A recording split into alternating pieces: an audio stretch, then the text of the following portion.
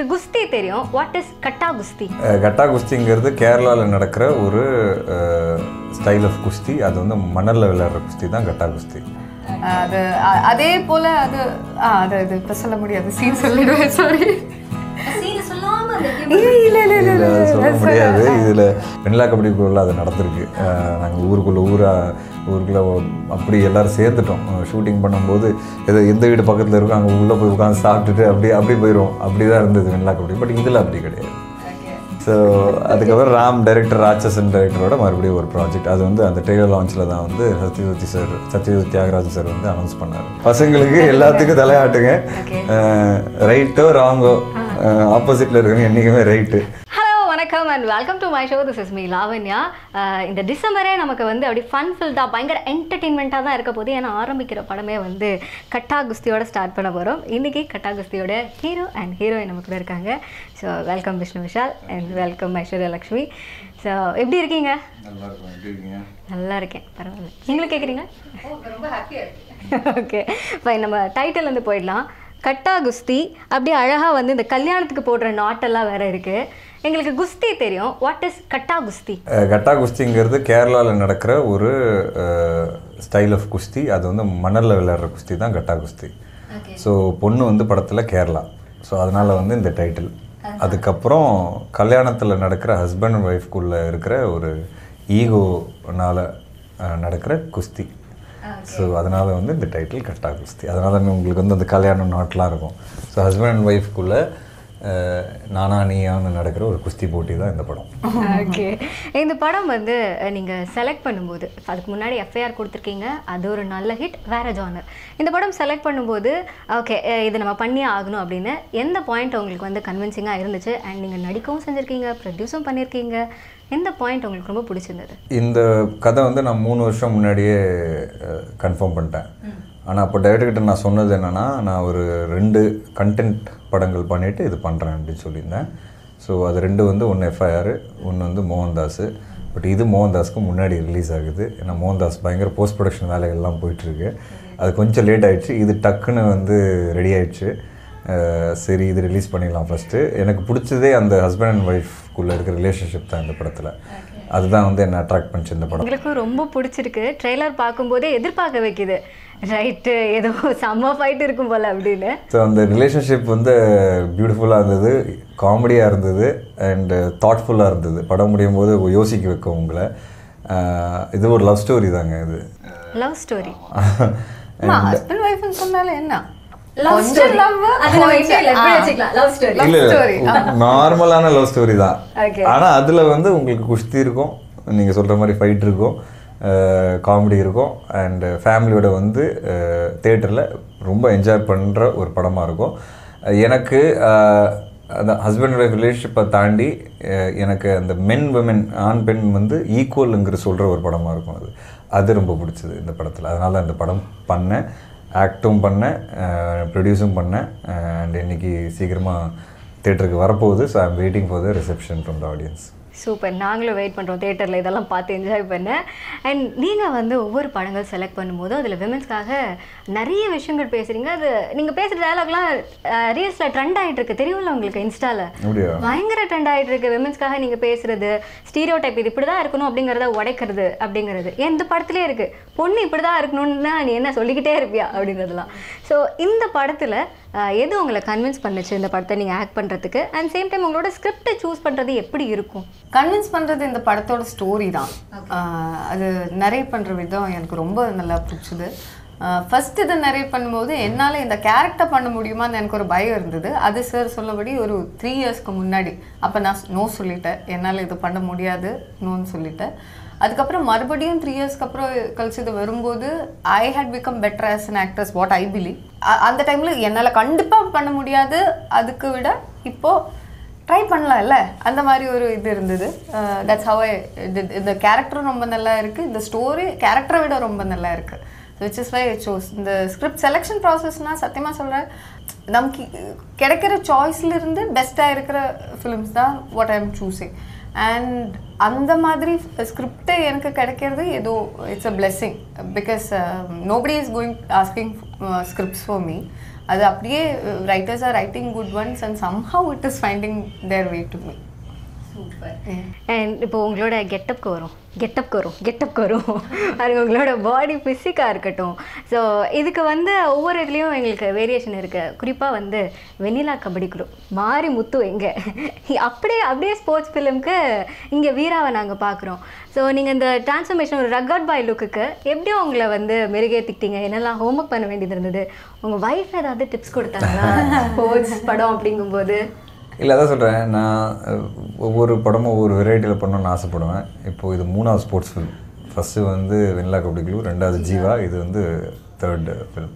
ஆனால் இதில் வந்து நான் சொன்ன மாதிரி ஸ்போர்ட்ஸுங்கிறது கடைசி தான்.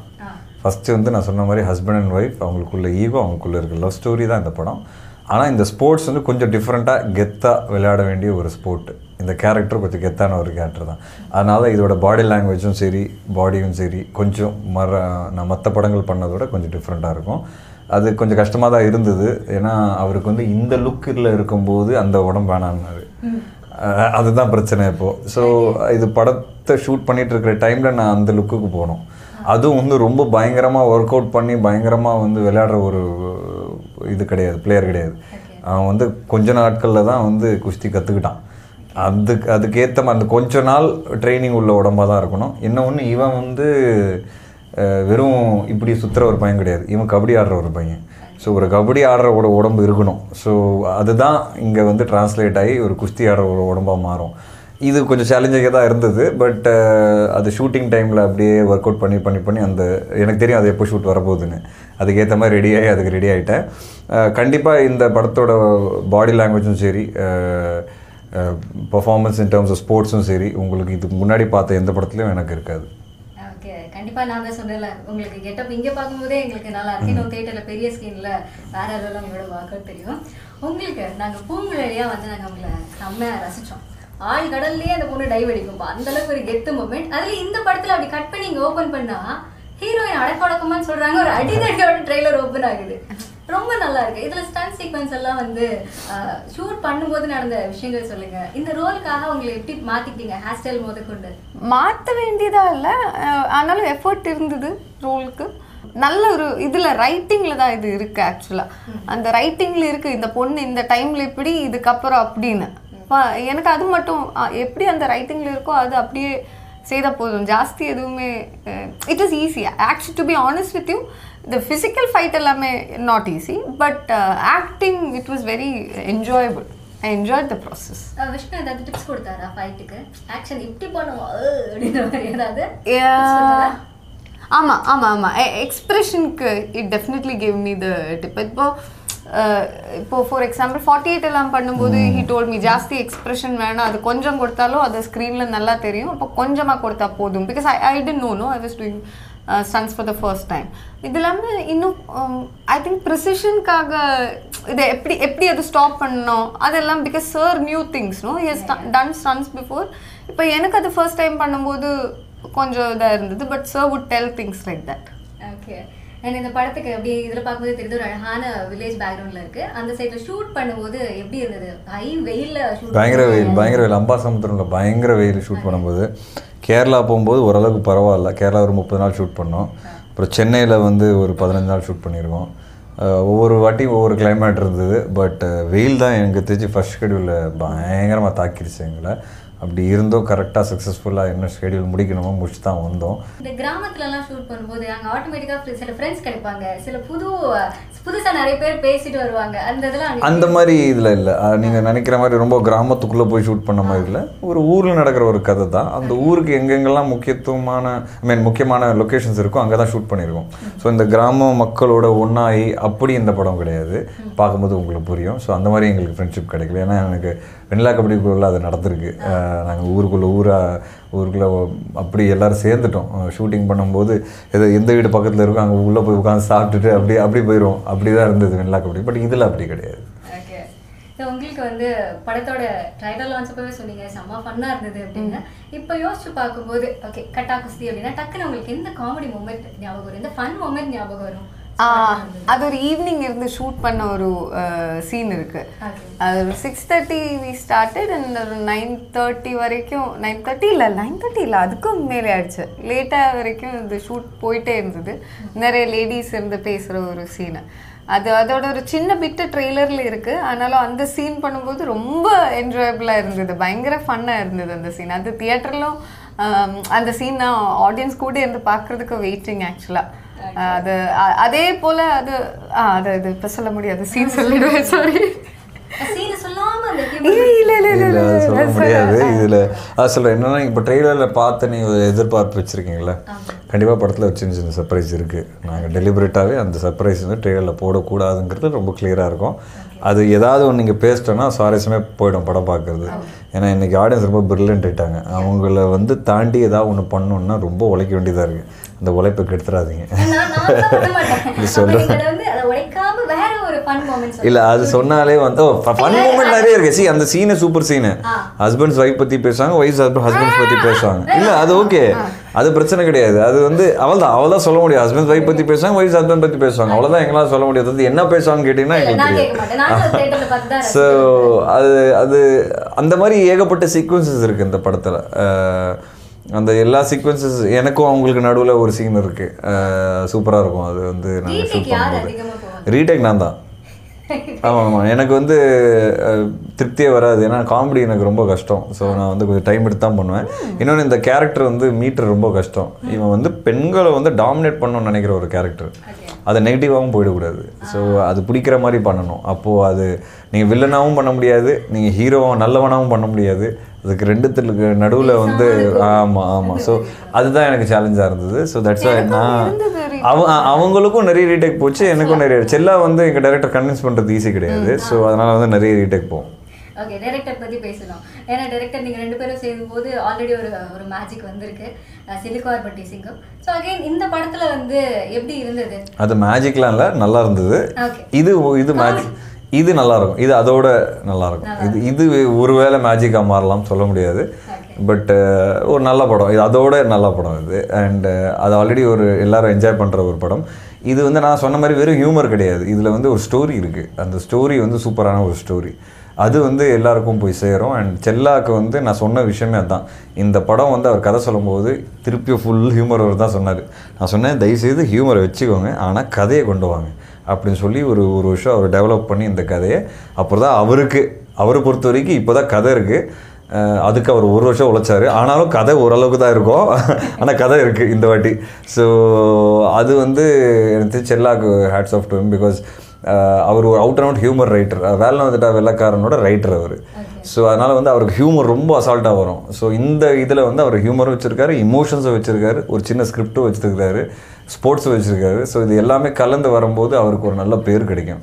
அண்ட் அவர் 2-3 இயர்ஸ் கொஞ்சம் பொறுமையாக இருந்தார் இந்த படம் நடக்கணுங்கிறதுக்காக. நான் வெயிட் பண்ண சொல்லியிருந்தேன். இப்போ இந்த படம் இவ்வளோ பெருசாக ரிலீஸ் ஆகுது. உதயநிதி ஸ்டாலின் ரிலீஸ் பண்ணுறாரு. ரவிதேஜா சார் வந்து ப்ரொடியூஸ் பண்ணியிருக்காரு. பெரிய technicians Anbari master, Justin Prabhakar, DOP Richard sir, Umesh art director, காளி வெங்கட், முனீஷ்காந்த், கருணாசன், கிங்ஸ்லி, தெலுங்குல அஜய், சத்ரு, அவங்க, நான் ஒரு பெரிய படமாக வந்து நாங்கள் பண்ணியிருக்கோம் இதை. ஸோ செல்லாவுக்கு வந்து ஐ திங்க் அந்த பேஷன்ஸ்க்கு உண்டான பலன் வந்து இந்த படம் வெளியே வரும்போது கண்டிப்பாக கிடைக்கும். இல்லை, இது பை சான்ஸ் ஒரு மீட்டிங்கில் நடந்த ஒரு விஷயம் தான். என்னோடய ஒய்ஃபோட ஃப்ரெண்டு வந்து ரவிதேஜா சார் கூட எக்ஸிக்யூட்டிவ் ப்ரொடியூசராக ஒர்க் பண்ணுறாங்க.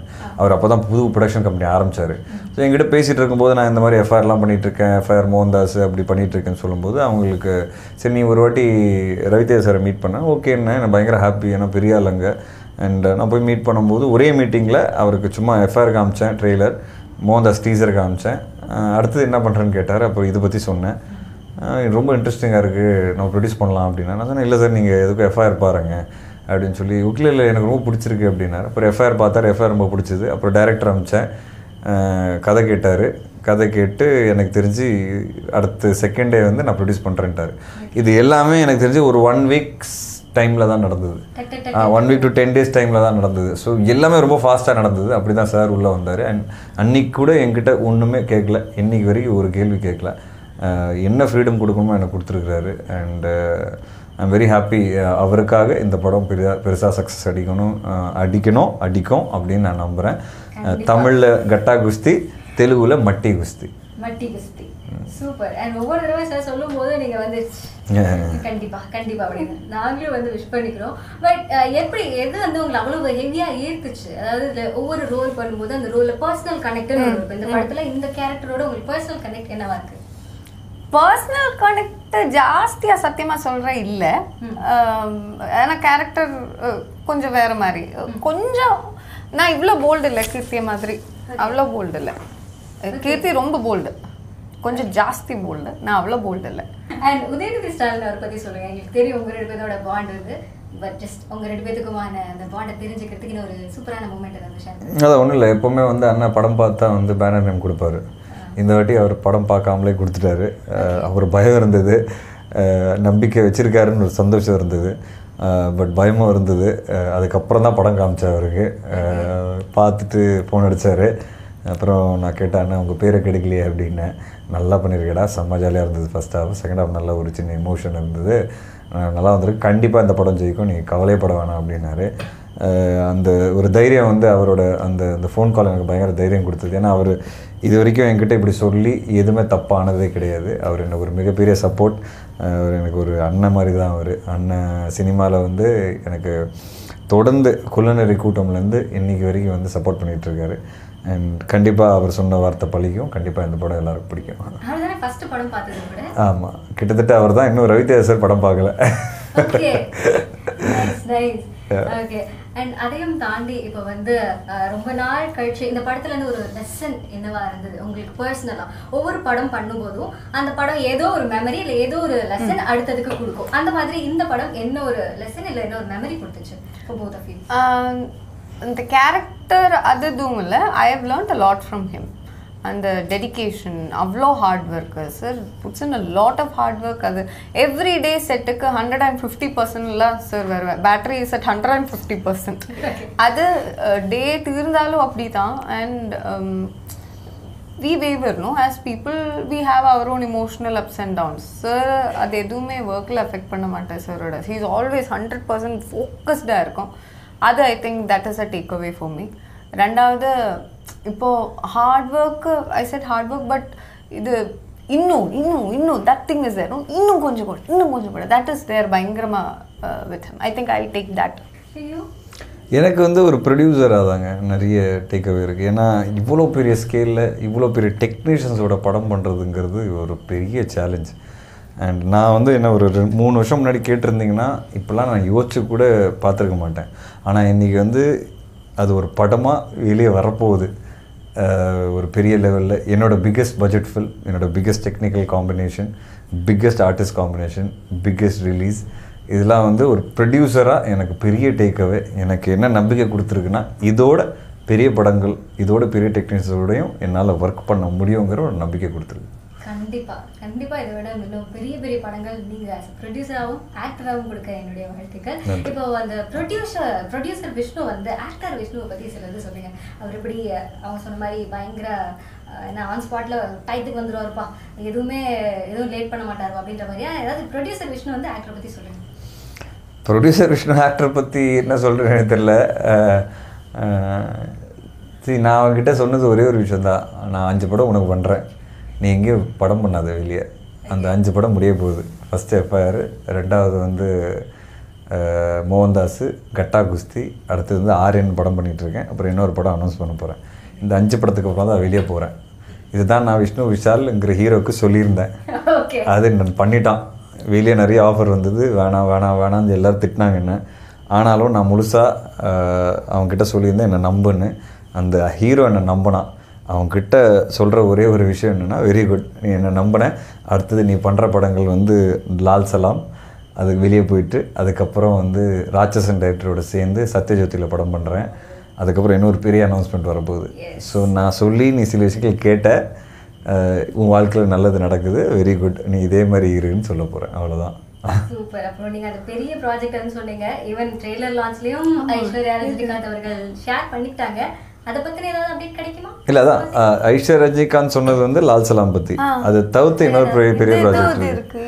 சொல்லுங்களா? நான் சொல்கிறேன், உங்களுக்கு தனியாக சொல்கிறேன். ஸோ ஸோ அதுக்கப்புறம் ராம் டைரக்டர், ராட்சசன் டைரக்டரோட மறுபடியும் ஒரு ப்ராஜெக்ட். அது வந்து அந்த ட்ரெய்லர் லான்ச்சில் தான் வந்து சத்யஜோதி தியாகராஜன் சார் வந்து அனௌன்ஸ் பண்ணார். ஸோ இதெல்லாம் வந்து நடக்குது அடுத்தது. ஸோ இதுதான் நான் ஹீரோக்கு ப்ராமிஸ் பண்ணியிருந்தேன். அவனும் நான் சொல்கிறது கேட்டான். அது தெரியாது, கடவுள் கையில் இருக்குது. அட்லீஸ்ட் நல்ல படங்களில் இப்போ இருக்கோங்கிறது தான் முக்கியமான மேட்ரு. டீம் பற்றி சொல்லுங்கள், ஃபுல் மியூசிக் டைரக்டர் பற்றி சொல்லுங்கள், அண்ட் சினிமாட்டோகிராஃபர் பற்றி சொல்லுங்கள். இதோட கலரே ரொம்ப நல்லா இருந்தது. ஆமாம், ஜஸ்டின் பிரபாகர் தமிழ் அண்ட் தெலுங்கு கரெக்டான. ஆமாம் ஆமாம், அவர் வந்து டியர் காம்ரேட் ஆதிஷாம்லாம் பண்ணியிருக்காரு. ஸோ அந்த தமிழ் அண்ட் தெலுங்கு புரியக்கூடிய ஒரு நாலேஜ் இருக்கணும் மியூசிக்கில். அதனால் அவர்கிட்ட போனோம். ரொம்ப நல்லா பண்ணியிருக்காரு சாங்ஸ்லாம். அண்ட் படம் வந்து கதையாக பார்த்தீங்கன்னா மலையாள பொண்ணு தமிழ் பையன். ஸோ அதுக்கு உண்டான ஃப்ளேவரும் இருக்கணும். ஸோ இது எல்லாமே பேலன்ஸ் பண்ணி ரொம்ப நல்லா பண்ணியிருக்காரு. அவருக்கு இமோஷன்ஸ் பயங்கர ஸ்ட்ராங்கு. அண்டு எனக்கு தெரிஞ்சு அவர் ஒரு பெரிய ப்ளஸ் இந்த படத்துக்கு. ரிச்சர்ட் சார் மொத்த டீமையும் வந்து ஒரு பெரிய என்ன சொல்கிறது, ஒரு பயங்கர மோட்டிவேஷன். அவர் டெய்லி அந்த ஷூட்டிங் வந்து கொண்டு போகிறதுன்னு ஒன்று இருக்கும்ல, அந்த டைரக்டரோட சேர்ந்து அவர் அப்படி கொண்டு போவார். ஸோ ரிச்சர்ட் சார் எனக்கு நான் பெரிய ஃபேன் ஆகிட்டேன். ஆமாம், சம் ஆஃப் ஸ்பீடு அண்ட் பயங்கர இன்வால்வ்டு. ஸோ அது சூப்பராக இருந்தது experience. Anbari master number 1 stunt choreographers இன்றைக்கி இந்தியாவில். கேஜிஎஃப், விக்ரம் எல்லாம் அவங்க தான் பண்ணாங்க. இந்த படம் வந்து கதை கேட்ட உடனே ஒரு நல்ல ஸ்டண்ட் கொரியோகிராஃபரோட போகணுன்னு ரொம்ப கிளியராக இருந்தேன். அப்புறம் சார்பட்ட பரப்பரை பார்த்தேன். பார்த்த உடனே மாஸ்டர் ஃபோன் வச்சிட்டேன். மாஸ்டர் எந்த ஒரு ஸ்போர்ட்ஸ் ஃபிலிம் நீங்கள் தான் பண்ணணும், நீங்கள் பண்ணலைன்னா இந்த படமே பண்ண மாட்டேன்ட்டேன். அதுக்கப்புறம் மாஸ்டர் எப்படியோ கஷ்டப்பட்டு அவங்க டேட்ஸ்லாம் அட்ஜஸ்ட் பண்ணி எனக்கு ஒவ்வொரு வாட்டி டேட்டு கொடுத்தாங்க. எந்த டிலேயும் இல்லை, அப்படி பார்த்துக்கிட்டாங்க இந்த படத்தை. அண்டு கண்டிப்பாக அவங்களோட இன்புட் உங்களுக்கு படத்தில் தெரியும். ஆர்ட் டைரக்டர் உமேஷ், நான் சொன்ன மாதிரி கிளைமேக்ஸில் பார்த்தீங்கன்னா குஸ்தி செட்லாம் இருக்குது. ஸோ அதெல்லாம் வந்து கொஞ்சம் சேலஞ்சிங்கான விஷயம், நல்லா பண்ணியிருக்காரு. இல்லை. அப்புறம் எடிட்டர் பிரசன்னா, எஃப்ஐஆர் படத்தோட எடிட்டர், திருச்சித்திரபலம். ஸோ ஒரு நல்ல எடிட்டர், நல்ல சென்சிபிளான எடிட்டர். இந்த கதையில் வந்து நிறைய ஹியூமர் இருக்குது. எது வைக்கணும், எது வைக்கக்கூடாது, எது தேவையில்லாத ஹியூமர், எது தேவையுள்ள ஹியூமர் அப்படிங்கிற டிசைட் பண்ணுறது ரொம்ப கஷ்டம். அந்த விதத்தில் ஸ்டோரியும் போகணும், ஹியூமரும் இருக்கணும், இது மிஸ்ஸும் பண்ணக்கூடாது, ஸ்டோரியும் மிஸ் பண்ணக்கூடாதுங்கிற ஒரு பயங்கர சேலஞ்ச் இருக்குது. அதை சூப்பராக பண்ணியிருக்காருன்னு நான் படம் பார்க்கும்போது உங்களுக்கு தெரியும். Okay, perfect. அண்ட் உங்களுடைய அப்கமிங் ப்ராஜெக்ட்ஸ் பற்றி ஷேர் பண்ணிக்கோங்க. நான் இந்த மலையாளத்தில் 2 ஃபிலிம்ஸ் இருக்குது. ஒன் வித் மம்முக்கா, கிறிஸ்டோஃபர்னு ஒரு படம். அது ஒரு குஞ்ச ரோல் தான். I wanted to work with Mammukka, அதனால. அதுக்கப்புறம் கிங் ஆஃப் கொத்தான்னு துல்கரோட சேர்ந்த ஒரு மூவி. தமிழில் இதுக்கப்புறம் இன்னொரு மூவி ரிலீஸ் ஆக போகிற, அது என்னைக்கு ரிலீஸ் ஆகுதுன்னு தெரியாது. ஜியோ ஃபிலிம்ஸ் ப்ரொடியூஸ் பண்ண, பிரியா மேம் டைரக்ட் பண்ண ஒரு படம். You know that story also. You were supposed to do long back. ஆமாம். அதுக்கப்புறம் என்ன, பின் பொன்னியின் செல்வன் 2 இருக்கு. ஓகே, பர்ஃபெக்ட், வேற லெவல். அண்ட் இந்த படத்தை உங்களோட வைஃப் பார்த்தாங்களா? ஜுவாலா குப்தா இது பர்மா கட்டா சொல்லிடுங்க.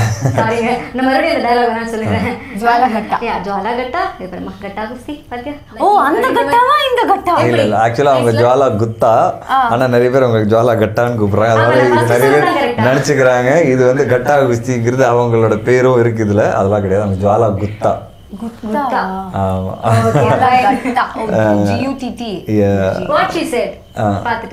அவங்களுக்கு பார்த்த உடனே ஷோர் ஷாட் ஹிட்ன்றாங்க ஒரே வார்த்தை. அவங்க இதே மாதிரி வந்து என்கிட்ட ராட்சசனுக்கு சொன்னாங்க, எஃப்ஐஆருக்கு சொன்னாங்க. அதே தான் இது பார்த்து சொல்லியிருக்காங்க. நடக்கும்னு நம்புறேன், பார்ப்போம். கண்டிப்பாக நடக்கும்.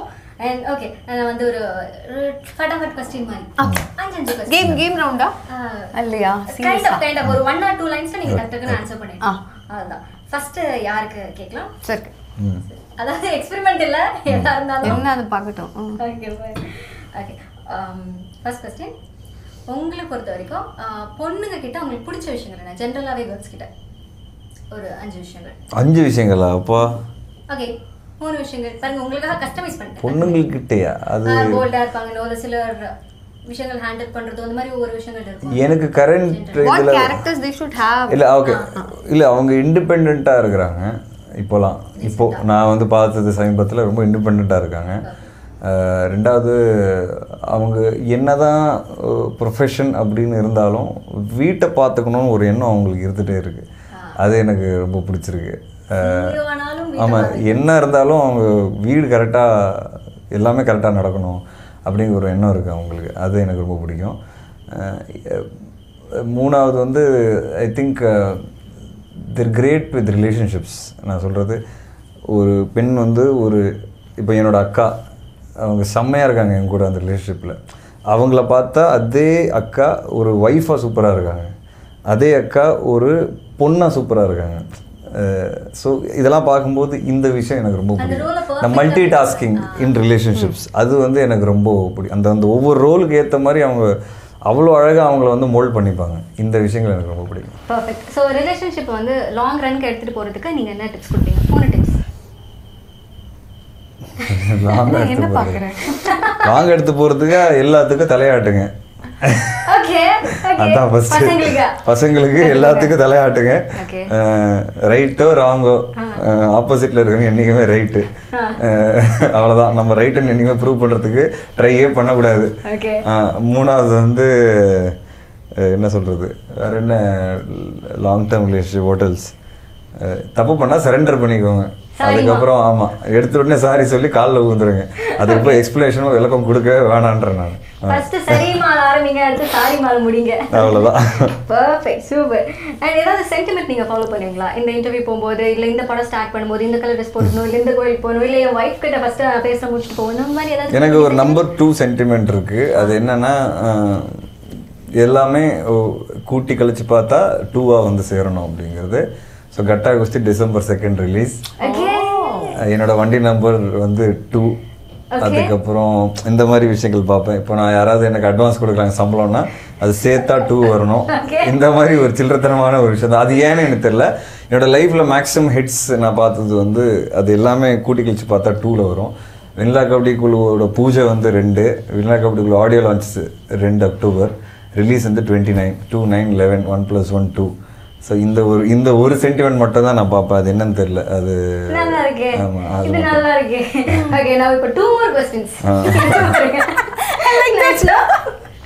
ஓகே, அவங்களோட favourite movie, all time favourite movie. இந்த படம் நான் 50 தடவை போட்டாலும் பார்த்துட்டே இருப்பேன். பஞ்சதந்திரம். Okay, why? இல்லை, அது எப்போ பார்த்தாலும் சிரிச்சுனே இருப்பேன் நான். ஸோ அதனால் வந்து டென்ஷனாக இருக்க டைம்லலாம் அந்த படத்தை பார்த்துருவேன். அது ஒரே படம். அதான். இல்லை, நிறைய இருக்குது அந்த மாதிரி. பட் எப்போ வேணால் பார்க்கலாம், எவ்வளோ வாட்டி வேணால் பார்க்கலாம். பஞ்சதந்திரம். ஓகே. அண்ட் இந்த ரோல் மாதிரி நான் ஒரு ரோல் பண்ணணும், உங்கள் ட்ரீம் ரோல் அது என்னவா இருக்கும்? அயன்மேன் மாதிரி. Iron Man super hero. அப்படியே எடிட்டர் எனக்காக வந்து இதெல்லாம் எடிட்லாம் பண்ணுங்க. அப்படியே விஷ்ணு விஷால் அயன்மேன். சூப்பர், செம்மையாக விளாண்டுருக்கீங்க. தேங்க்யூ. ஓகே, இது என்ன விளையாடுறதுக்கு அப்படின்லாம் கேட்காதீங்க. பாருங்க, 2ஆம் நம்பர் ஆன்சர் வாங்கியிருக்கோம் நம்ம. எவ்வளோ பர்ஃபெக்டாக இருந்திருக்கு. Okay, number 5 Aishwarya. Hi. Okay, first உங்களுக்கான கொஸ்டின். பசங்க உங்களுக்காக தான் கேட்குறேன். என்னப்பா கேட்க போகிறேன்? இல்லை இல்லை, உங்களுக்கு ஒரு வேளை உங்கள் பார்ட்னர் இல்லை லவ்வர் மாப்பிள்ளை அந்த மாதிரி எக்ஸ்பெக்டேஷன்னா உங்களுக்கான ஒரு 3 எக்ஸ்பெக்டேஷன் அவங்ககிட்ட இருந்து இப்படிலாம் இருக்கணும், இப்படிலாம் இருந்தால் தான் நீ வந்து செலக்ட் ஆக முடியும் எனக்கு மாப்பிள்ளையா அப்படின்னா என்னென்ன? பேஷன்ஸ் வேணும். ஓகே. அண்டர்ஸ்டாண்டிங்காக இருக்கணும், பயங்கர அண்டர்ஸ்டாண்டிங்காக இருக்கணும். பிகாஸ் எனக்கு இது 2மே இல்லை. அதனால ஓகே.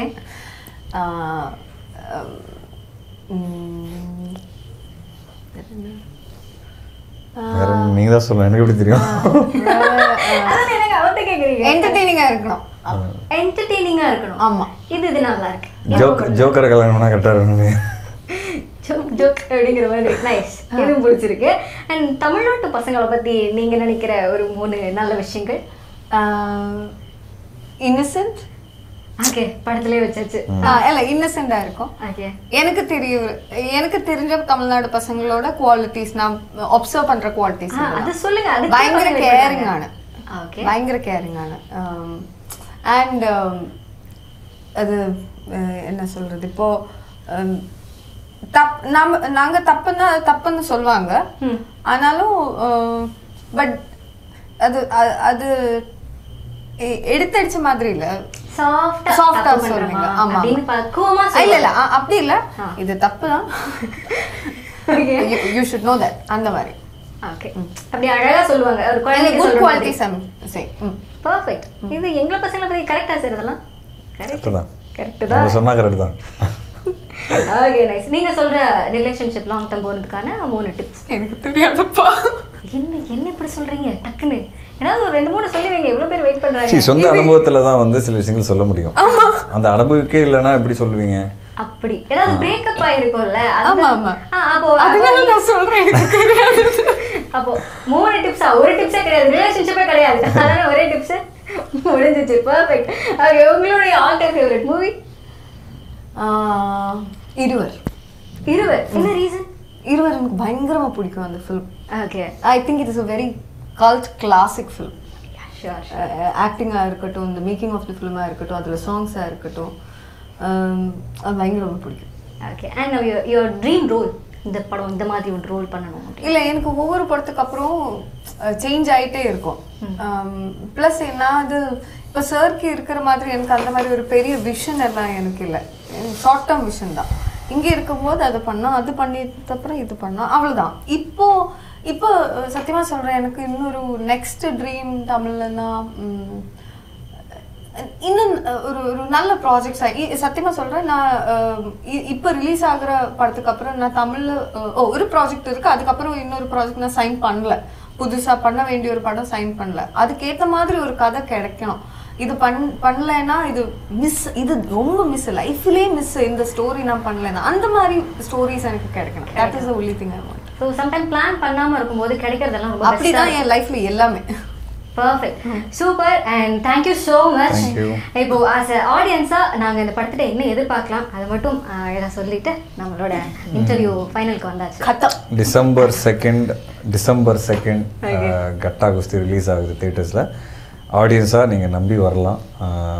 ஒரு நல்ல என்டர்டெய்னிங்கான ஒரு ஃபில்மாக இருக்கும்.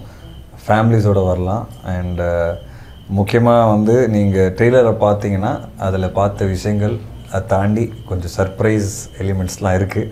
அதுக்காக நீங்கள் தியேட்டரை வந்து பாருங்கள், நீங்கள் கண்டிப்பாக என்ஜாய் பண்ணுவீங்க. சூப்பர். And you please? இதே தான் என்ஜாயபிளாக இருக்கும் படம். ஹியூமர் இருக்குது, இமோஷன் இருக்குது, ஃபேமிலியோட சேர்ந்து பார்க்கலாம். அப்போ உங்கள் காசு வேஸ்ட் ஆகாது இல்லையா சார்? கரெக்ட். பர்ஃபெக்ட். அது நல்ல வார்த்தையாக இருக்கு. அண்ட் நிஜமாக இன்னும் நிறைய நல்ல ப்ராஜெக்ட் கொடுக்கணும். அண்ட் படம் கண்டிப்பாக ஹிட் ஆகணும் விஷ் பண்ணிக்கிறேன். Thank you so much. தேங்க்யூ.